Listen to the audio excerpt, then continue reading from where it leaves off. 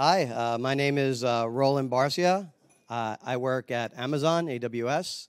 I am the worldwide specialist director for containers, serverless, and integration. So I have a bunch of solution architects worldwide that report to me, and ROSA is one of our container services in AWS. It's a native service. I'll talk a little bit about our partnership with Red Hat, some of the things that we're doing on managed ROSA for AWS. So let's do that.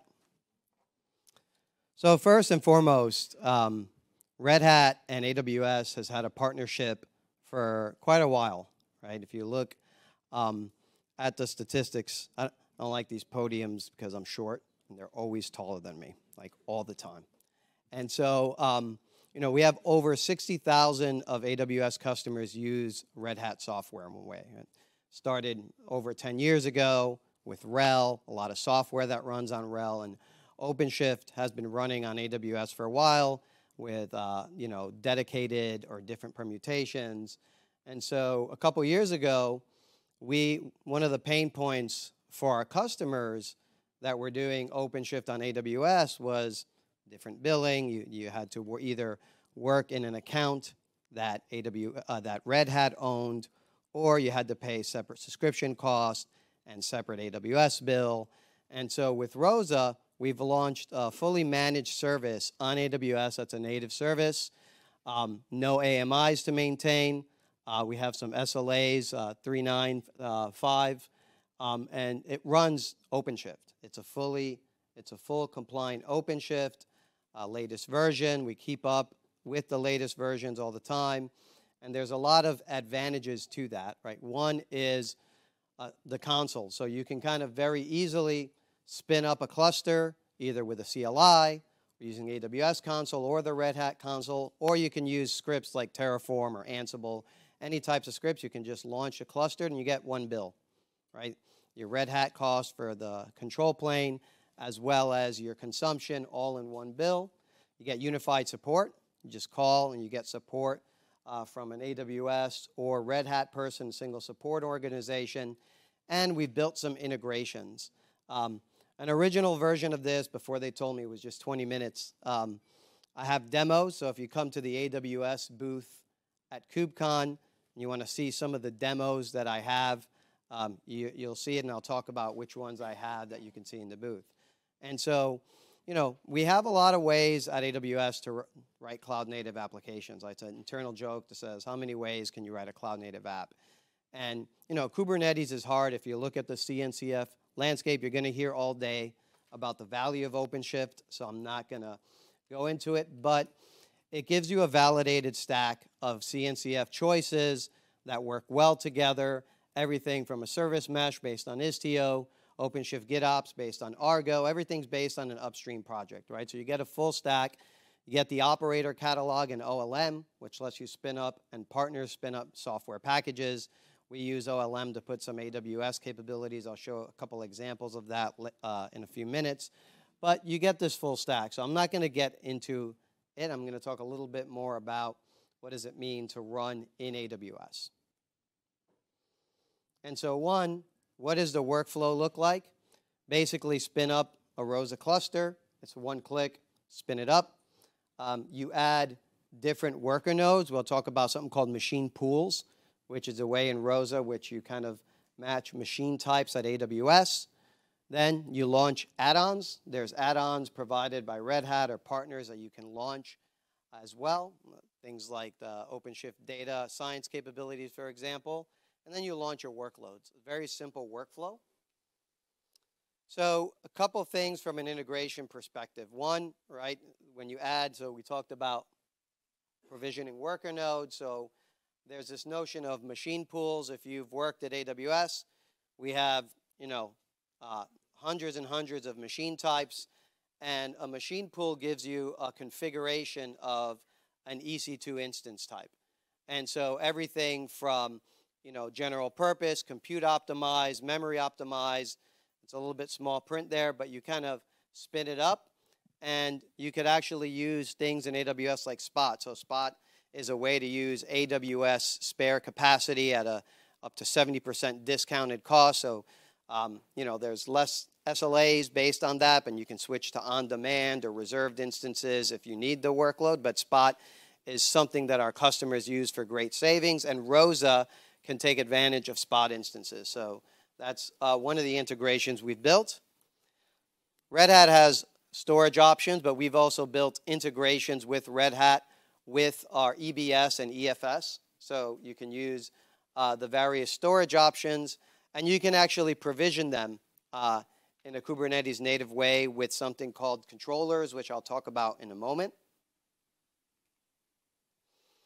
Architecture options, and I have diagrams I could show at the booth if you want to see it, but we have single AZ public clusters and multi-AZ. So in multi-AZ, the masters are distributed across 3 availability zones in a region.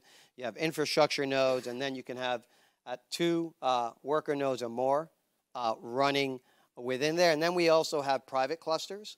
So this way, the Red Hat control plane communicates privately to the clusters to do that management. And then you can use egress options as well to talk to services outside the cluster. And so these are capabilities we've built. And then we've just launched as well ROSA and local zones. So if you're familiar with kind of local zones, edge capabilities in various locations, we can run ROSA in some local zones as well. So these are different architecture options with ROSA in AWS.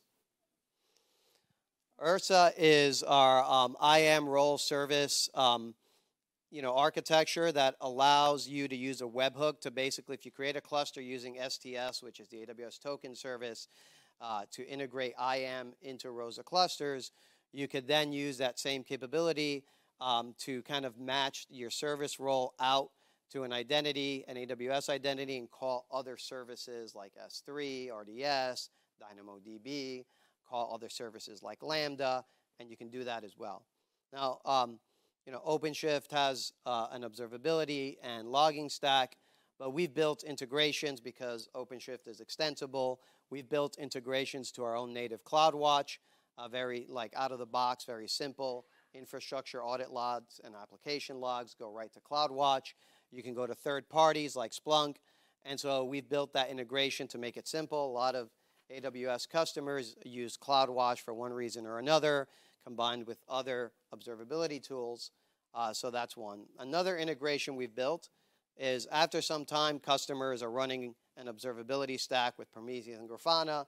They don't want to manage that. They don't want to pay for workload. So we have direct integration with ROSA and manage Grafana and manage Prometheus. So the actual Prometheus gateway will push out to manage Prometheus and Grafana. If you want to use a managed version of that service, you can.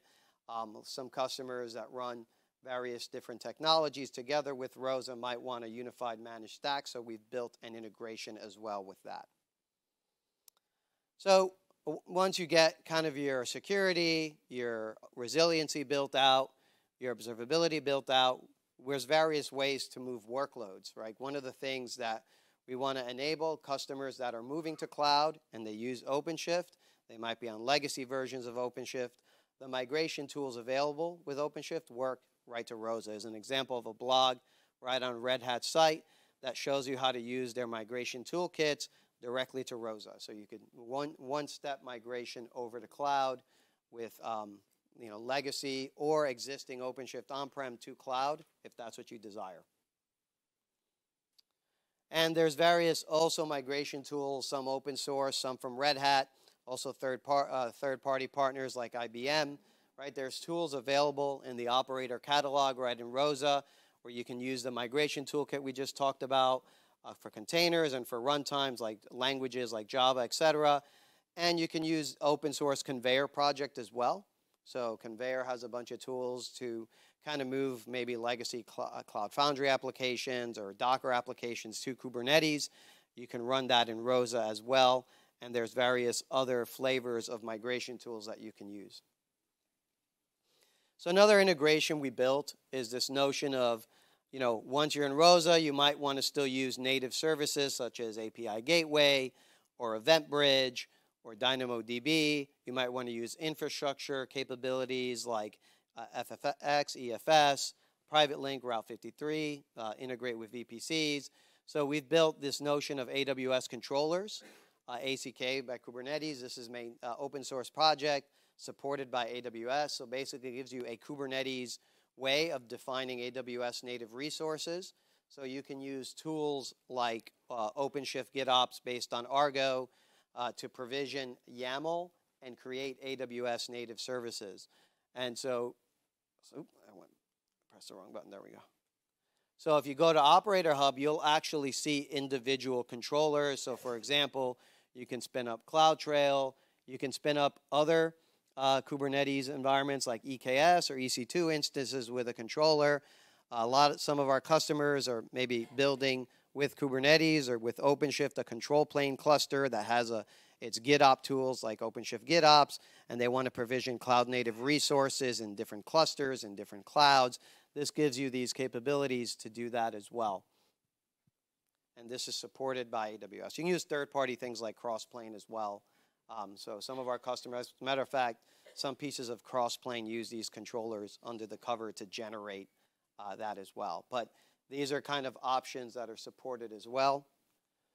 Some of the more recent launches, HIPAA compliance, new regions like Osaka, Jakarta, Red Hat GUI provisioning, some new enhancements with Council, local zones, FIPS mode, bring your own keys encryption with AWS KMS. So very brief talk. I know it's a lightning talk, but you could take some pictures here and get some deep dive videos and hands-on examples. We have a hands-on ROSA workshop as well. So if you click there, you could actually go and provision a ROSA cluster and talk about these capabilities, set up networking, a cluster, set up your identity providers, the nodes and storage options we talked about, different workloads, set up your CI/CD and observability. So we've built kind of some labs for you to get hands-on. If you want to pass by the AWS booth, I know the Red Hat booth will probably show some ROSA as well. Come by, ask some questions. And with that, I'll talk a little bit with pricing, right? You have the ROSA service fee, you have the infrastructure fee, and you pay as you go or reserved instances, the standard AWS models as well. So with that, I'll open it up for any questions with the time I have left. Now you can come by the booth, check out some demos. Oh.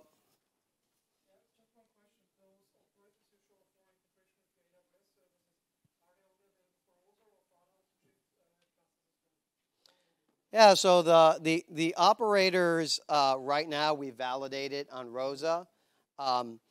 You know, you could probably make them work outside, but I think the key thing is the integration with IAM. So being able to do the security is kind of part of that as well. So in ROSA is kind of the default model. They run in different Kubernetes providers in AWS as well.